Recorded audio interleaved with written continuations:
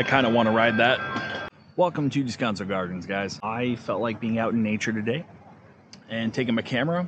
And for some reason, I also brought my tripod and my slider. So there's gonna be a lot to carry, as well as, you know, obviously your water, because it's the summer in Southern California. Now, the one thing that is very important that I brought today, filters. Peter McKinnon 2 to 5 stop, variable ND, and the Tiffin circular polarizer. So I only brought 2 lenses with me today. First one is the Tamron 17-28 2.8, and the second is the 70-180 from Tamron 2.8. So let's see what we're looking at. Ooh, dead flies. I kind of like the look of that. I don't know why. That's actually really cool. Dead bees in a web, and I actually want more in depth. So I'm gonna get to an f6.3, brighten this up. So right now I'm just kind of like warming up on things that I can kind of control and manipulate down the railroad shot, because, you know, this isn't a normal size railroad. Let's see if that worked. That's really cool. Okay, so now I'm gonna get a nice wide. Let's get this. I like doing things like this where, you know, clearly it's a bench that's not being used.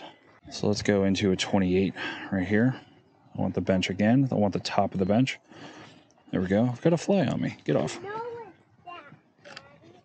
I'm sure if California was not in a drought, there would be a stream running all up and down here, but we are very much in a drought. What could I frame up here? I feel like, let's see, maybe at 28, 200th, bring down that brightness just a little. And let's go to a 3 stop. I'm gonna get her right in the middle. I don't know why this opening kind of speaks to me. Oh yeah, this is a good one. Here we go. Come on, give me people. And got him. Good depth on that one.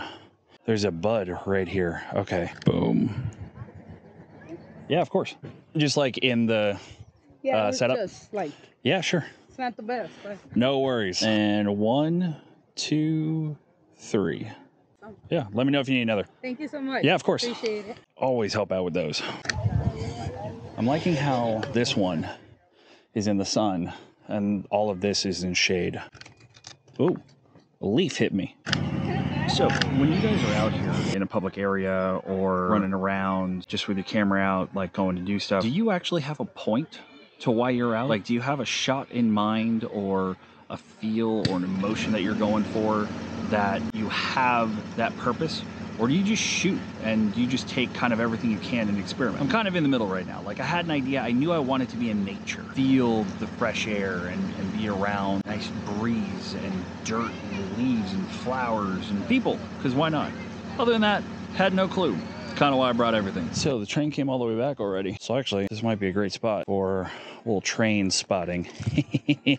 Get it? That's a lot of spider webs. And even though I was next to one earlier, I'm very arachnophobic. That is not a joke in the least. I have cried being within a foot of a spider that was half the size of my pinky nail before. Spiders and I, no. Do me a favor. Look up tarantula wasp. Yeah, that is the extent of how badly God knew he messed up when he created spiders. So he created a tarantula wasp. Those are some wonderful colors.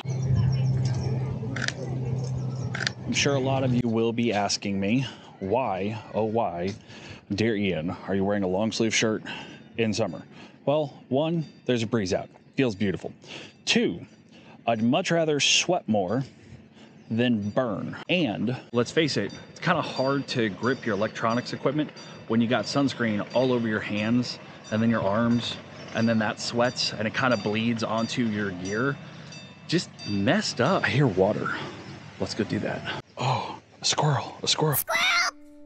So there is a little waterfall right here. It's tiny. So I'm gonna go around. I'm gonna go right there and get some motion of this. Kind of don't want to set up my tripod just for this one shot. 5 minutes later. Now set up on my tripod. I changed the drive mode to have a timer, still single shot, because after I push the button, you know, there's gonna be a little bit of jitter. So let it calm down for 2 seconds. Still at f4, but we want a lot more movement. So I'm gonna do 1/4 of a second, and I like my settings of where they're at. So I'm gonna go deeper into the variable ND, and it's not looking too bad. See how this turns out, and go. I think what I wanna do is switch things up. I wanna set out my slider and get some movement on this one little spot. I'm content with just experimenting right here for a good little while. Let's see how it works. Okay, so that is it for the time-lapse sequences. No, I'm not going to show them in this one. That's going to be in a separate video that I will have coming out very soon, because there was just a lot of sequence changing back and forth that ended up taking a lot longer than I thought. But you know what? That's what experimenting is for, and it was a lot of fun. For now, I have switched to my lenses. I am no longer on the 17-28 from Tamron. I am on the 70-180. So let's do this. I switched it up to the 70-180 because this way I can kind of get into conversations from people. So I'm kind of done with nature, at least for now. I'm going to be focusing on the interpersonal stuff and getting into conversations with people. I am on an A7r IV and I want to get close. So I'm going to switch to crop mode. So this essentially becomes a 105-270. Oh yeah, much closer. There we go.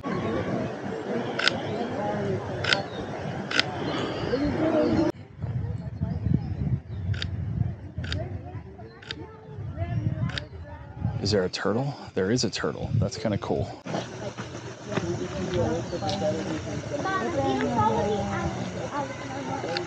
Guys, I'm gonna follow Keontae. Polarizer's kind of doing work. Ah, there it is. Hello, friend. I'm not going to do anything to you. Don't worry. I'm going to try and get this dragonfly right here on the branch. Don't move, bud. Don't move. Damn. Where'd he go? Let's find a different area. Awesome. The train.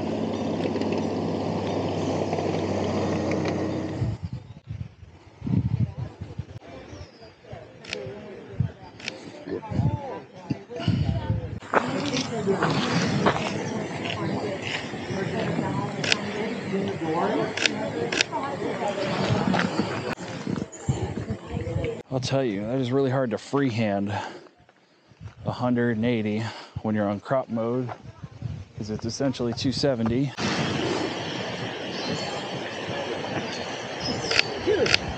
hard part is doing this incognito, because everywhere people are just turning and looking, and you don't want to be conspicuous.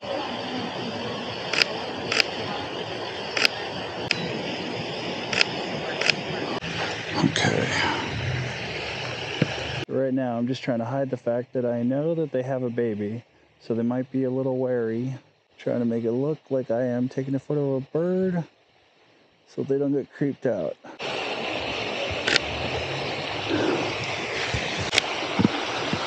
That's really difficult. Taking a shot of a family with obviously a baby or like a really young kid. They're very protective of them, and they should be. That's you know, their offspring. They need to be able to take care of them and make sure that they're safe. So it's very hard to get clear and clean photos in that kind of a realm, especially when you have a giant lens, because they feel like you're kind of creeping on them.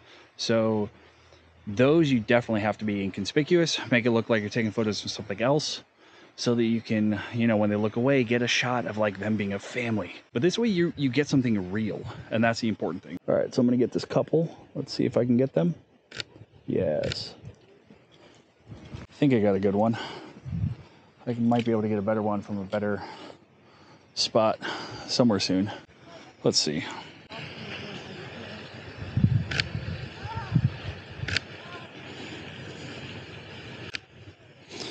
Yeah, those ones were good. What other conversation can I be a part of? Kids messing around are always fun. You get some great action.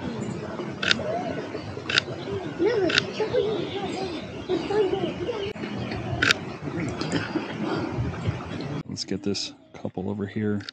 They're just kind of meandering through, not really doing much, but you know what? Walking is walking. Let's turn off crop mode.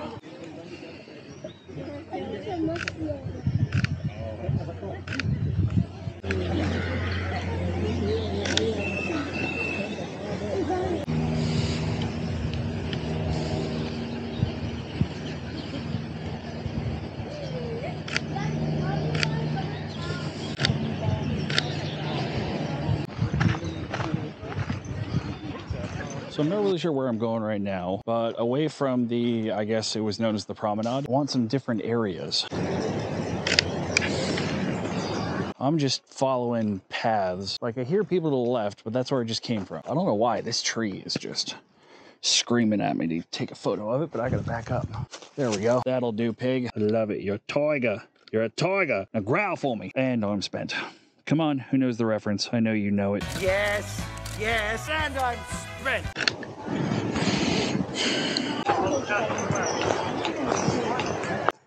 Kind of like this couple right here. These kids are messing around on stage.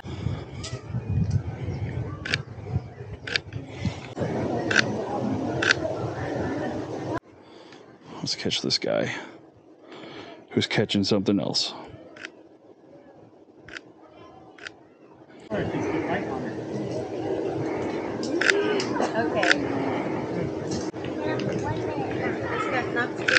Is this a gay couple? I think so. They're cute. Cute Indian family.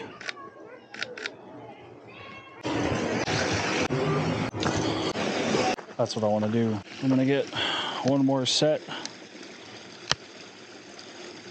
of this waterfall, and then that'll be it for the day. 1 hour later. That's it for me today, guys. I got done with those time lapses, and like I said, those are going to be in a separate video that I will have come out later on down the line, hopefully very soon. But for now, I'm f***ing hungry and I need more water. Let me know in the comments if you liked this setting, you know, garden walking, garden photography. So I'll see you guys on the next one. Take care.